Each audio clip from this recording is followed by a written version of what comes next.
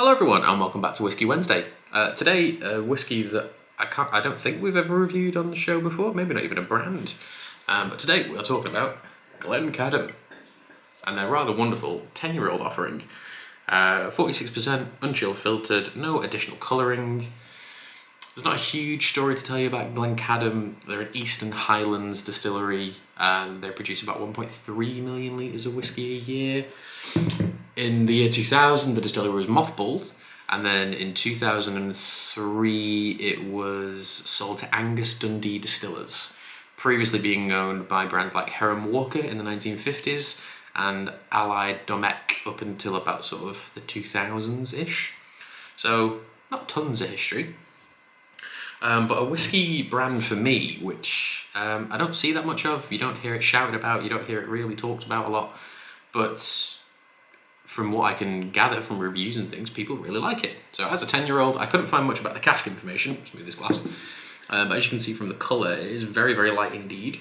I would be not surprised if there was some sherry cask in it, but from nosing this last night and tasting it briefly, I would assume it is 100% American oak, be that first fill, refill, whatever. Excuse me. I feel like my phone's going to fall, so I'll just move that from there.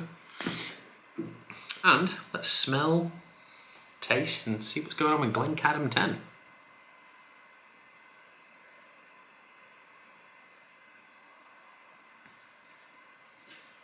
A continuing note that I got from last night is that it really reminds me of Glenmorangie 10. It has that big pineapple-y kind of melon note to it. But the dominant flavour, and something I don't think I've ever smelt in whiskey before, especially not even bourbon, is this smell of like whipped cream.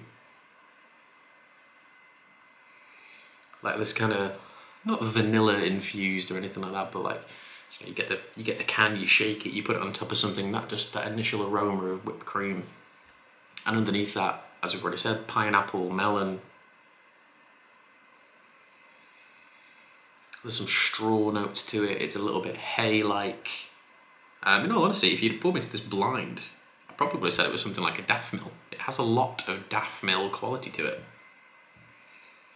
And is an older distillery.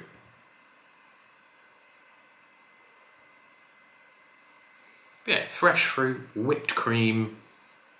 There's no peat in it at all. There's no sort of off spicy notes. Just this very delicate, light, clean, fresh kind of whiskey. Oh, price as well. I think I paid 40 quid for this bottle, so not a lot of money either. Let's taste it.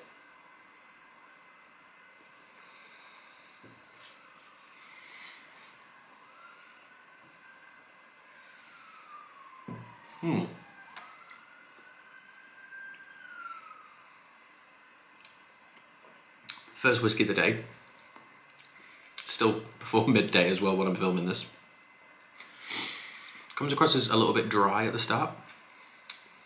It might just be the intensity of the alcohol and my lack of sort of palate adjustment this morning. All the notes from the nose continue onto the palate.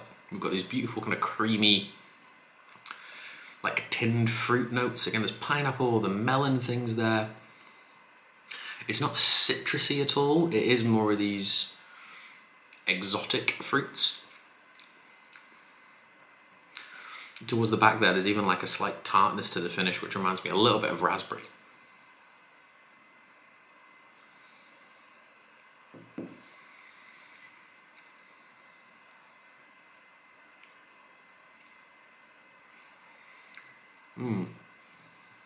Also too, in the palate section, there's some very nice Bao Blair notes to this.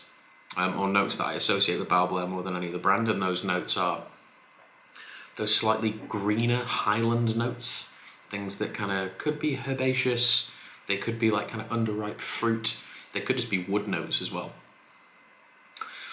But that is quite a nice contrast to the textural influence of these creamy exotic fruit notes. Finish is really good, it's very, very decent. It is slightly drying, even on the second sip.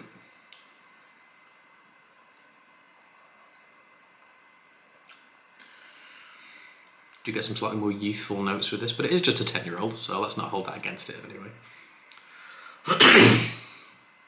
All in all, this year so far for me in Whisky Wednesday has been a year of what haven't I tried, or what haven't we talked about for a long time.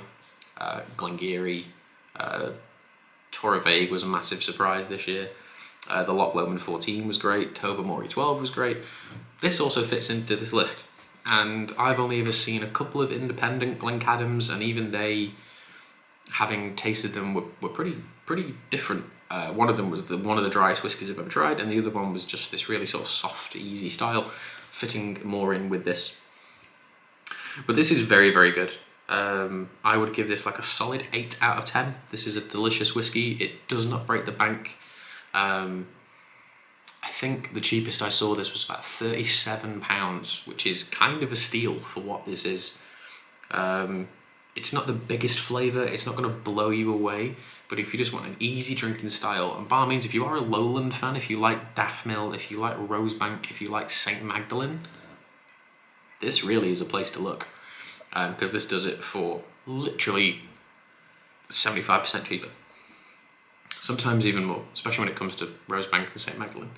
But yeah, overall, I'm going to give it an 8 out of 10. It is a really, really good quality single malt, and it is something that you should probably look out for. But thank you all for watching, and I'll see you next week. Cheers.